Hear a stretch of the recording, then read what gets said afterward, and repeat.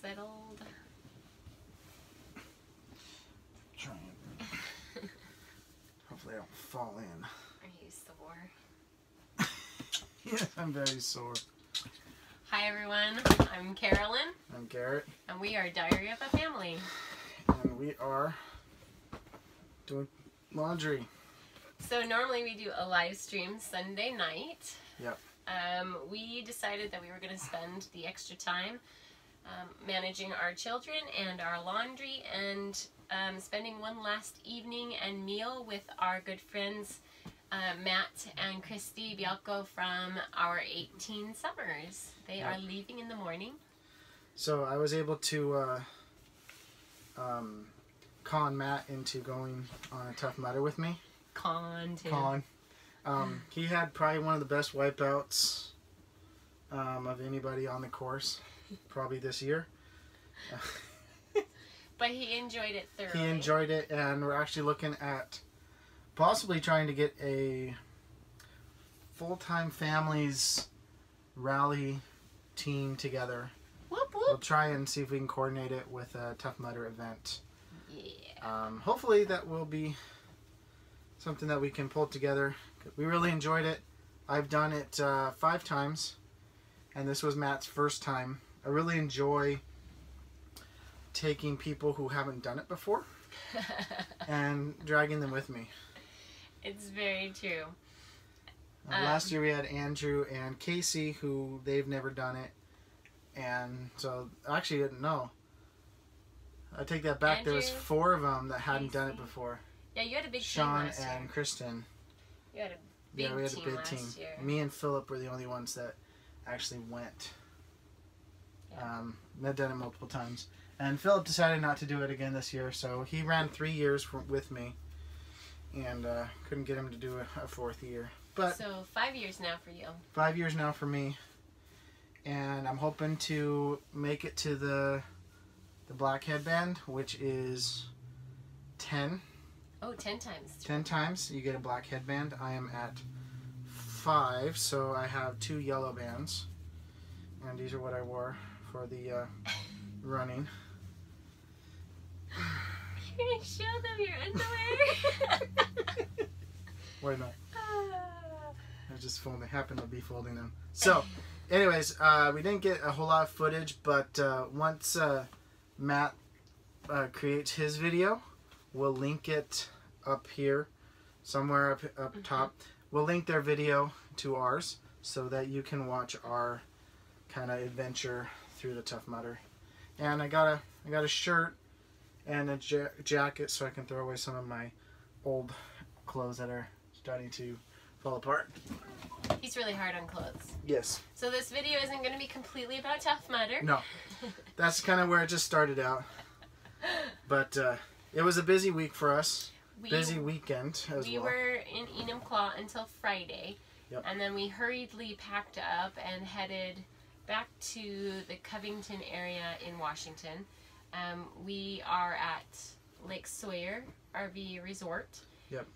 And we're here till Friday. We're here till Friday, so a whole week. As soon as we got parked and level and slides out, I was feeding the kids and throwing them into the truck. Yep. Garrett's grandma passed a couple of weekends ago. Yep. And so I headed with the kids out for her funeral while Garrett stayed for the Tough Mudder. Because he'd already signed up for that and was destined to go. Yeah, and Matt had signed up as well, and so they're just kind of getting everybody together. Kind of was better that way. So I spent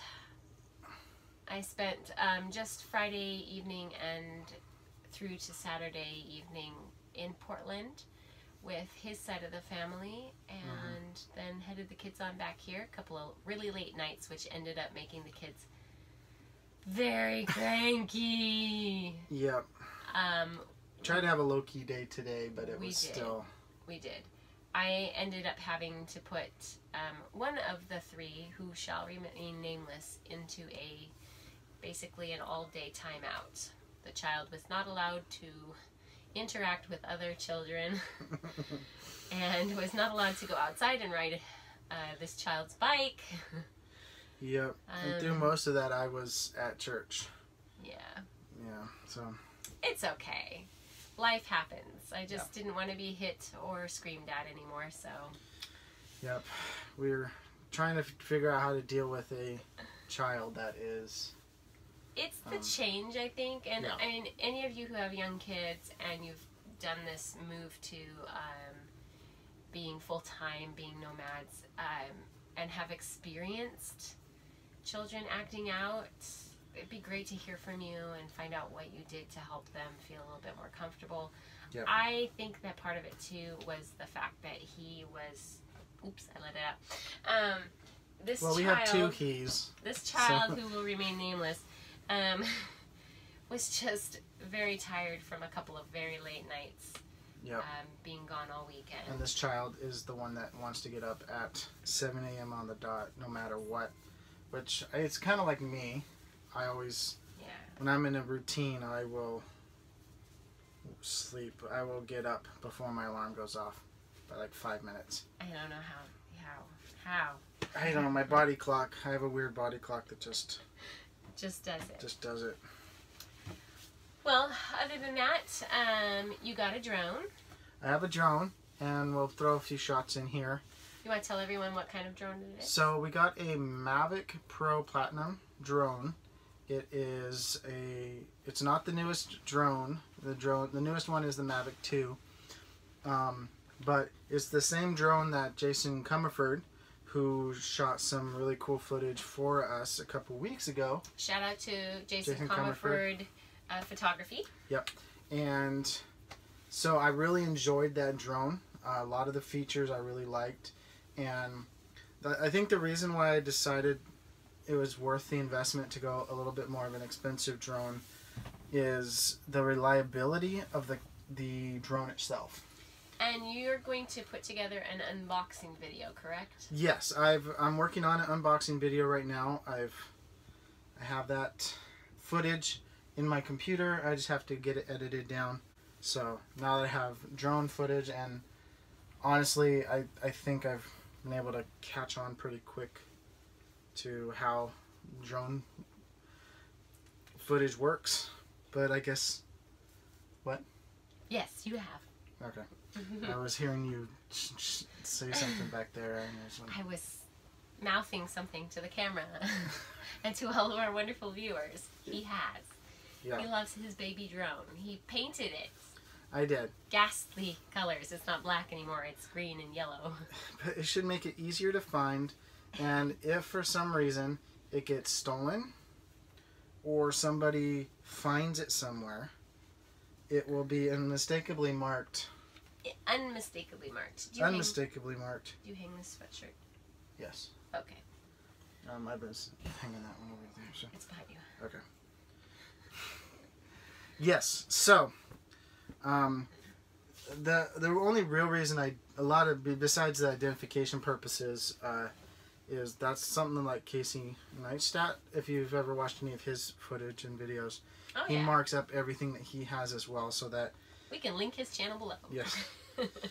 He doesn't need our boost. No, he doesn't. He has over 10 million subscribers, so he's fine. And if you haven't heard of him, just check him out. He's really fun. Search Casey on YouTube, and it'll probably be the first thing that pops up. He marks all of his items, his drones, his cameras, and all that, so that anybody finds it or tries to steal it, it's very easy for him to track it down. So, and it seems to work, so I figured why not try it and see where it goes from there. Yeah. Thursday we went to our state fair. That was a lot of fun. Yep. Do a little bit of a video right here. And we got probably more footage than we needed. I have quite a lot of footage to sift through, and I'm going to put that one together because that's kind of right up my alley, putting a little story together, and you'll see some fun things that we did, including mutton busting. Both Emma and Timmy did mutton busting. If you saw our Instagram and Facebook posts, what mutton busting is. Mm-hmm. So they put a child who is between the ages of 4 and 7 on the back of a woolly sheep, and they award the child who has stayed on the sheep the longest. Yep. With a prize. With a prize. And it's this big thing. And last year Emma did it, and she won first prize in her heat. Yep. And was invited back on the last day of the fair to run again. And then she got cold feet and didn't ride again. Yep. So we wanted her to get back on the sheep this year, which she did. And she rode. Didn't win a prize. But honestly, the prize was a kid couch. Right, we don't need a kid couch. We're in an RV. Where would we put a kid couch? And where would we put the 7-foot trophy they give a 3.5-foot kid? Timothy did want to try this year, and he was old enough to try, and he got all gowned up and all geared up, and then got cold feet. So he got to chase the sheep around. Yep. I mean, he probably got more attention than anybody else there. He had a lot of fun, I think. Yes. So, anyway, that video is to come. I don't know how quickly I'll get through it. I go back to work tomorrow. Yep. And, yeah. So is the life of a working parent. Yeah. Yeah. It'd be nice to try and figure out how to slow life down a little bit. And we're figuring things out, but it's also we're still in kind of a transition So mode. we are full-time, but we have to stay in the area so that I can commute to work. I work full-time for a hospital in the area. Yep. And my job is definitely Monday through Friday. Not necessarily 8 to 5, but kind of stuck where I do have to be there. So, now we can talk about what we're doing this week. So, most of the week, it's pretty mundane. I mean, it's the usual... I'm working. Working, Kids schoolwork, are doing school. errands, the kind of the day-to-day stuff. And then on Friday, I turn another year older. Whoop, whoop. Happy birthday to you. Something like that. And so since we have a 1,000 Trails membership, courtesy of said home we're living in.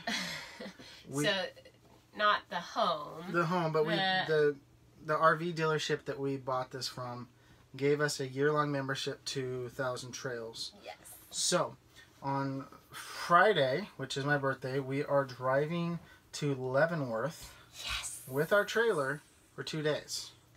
If you have never been to Washington and are planning to come here, go to Leavenworth. Go to Leavenworth. If you've got great tires on your truck for wintertime, try to do it in the wintertime. Yep. We haven't been there in the wintertime, but we've been there in the summertime. It's just as fabulous. Then it's this cute little town that is all Bavarian themed. I mean, you feel like you're in the Alps. Multiple little restaurants that serve authentic Bavarian type sausages. We would put footage. And, we would put footage here if we had footage, but we don't. So, of our honeymoon. Our honeymoon. So we spent our honeymoon in Leavenworth, and then we went back for a day trip with our newborn. Yep. For our first anniversary. Yeah. And so we're excited to take all the kids back and experience the Nutcracker Museum. They have an entire museum filled with nutcrackers. Yeah. From the little itty bittiest. The kids are going to want to spend hundreds of dollars there, most likely. And we're going to be like, you get to pick one thing. Only. Anyway, it's going to be an absolute blast, and we're really excited about it. And we're excited that there's an RV park up there, and it's open 24, like it's open year-round, right? 24 months a year it's open. 24 months a year.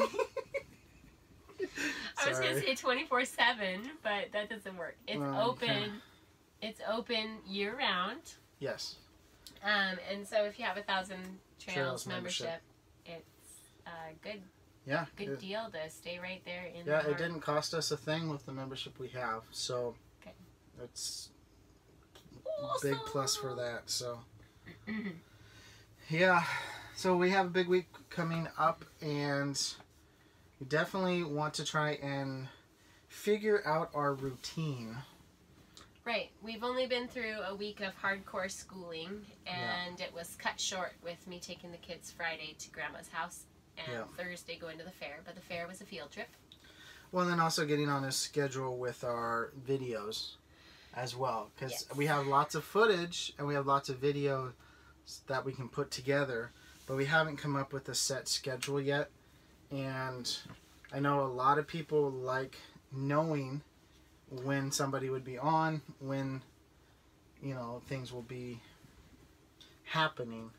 It's just so hard when you have littles and a changing schedule and things come up. But we do need to be on more of a routine. Yeah. So we will look forward to a normal schedule coming up sometime in the future. Can't promise exactly when that will be, but... And we promise we're not procrastinators. No. So we're not going to be, you know, procrastinators unite tomorrow type of thing. But we are still having to figure out what's a gonna few work things for and us. how it's going to work. Because, I mean, we like having our kids involved with a lot of the things we do. But then there are times where they kind of become more of a distraction. Well, that and whether or not they have the time and energy and just the focus to be able to work through something. And children at this age fall apart at the drop of a hat. Yep. Which we have seen a lot this week. Gosh. And so we just don't want to subject them to having to do this. We want it to be fun for them. Yeah. And a lot of probably more of our videos that will include them will be fun things that we're going to do with them. Adventures and things like that we'll have. So we're working on a good way of balancing. Yep. Anyway, we have 1 subscriber this week, so if it's you, congratulations for joining us. Thank you for joining us and following us on this little journey, reading through our diary as we write this new chapter of our lives. Yeah, so far it's been a good chapter. Yep. Definitely nice to end some of the, you know, chapters that were a little bit harder to go to one that's not as difficult, at least. We're still learning and growing and getting through some difficult, interesting times. So we're at 160 subscribers. Yay. Whoop, whoop, whoop. Only 40 more and we'll be at 200. And that has just really, like, we're blown away at how quickly that's happened. We sat at below 60 for a year. For long, yeah. I mean, we were like begging family and friends. Squirrel, unicorns, all and peanut butter. They're all over. Those. Yeah. Well, we have definitely gotten through this pile of laundry as we talked to you. Thank you for joining us as we did a little bit of laundry and had a little chat with you. If you like this video, give it a thumbs up, like and subscribe, share us with your friends. Yep. And definitely look for us on the road. If you're in the Washington area, Washington State that is. We'd love to meet you. Yeah, send us a message and we'll see if we can't end up finding a time and a place to meet up.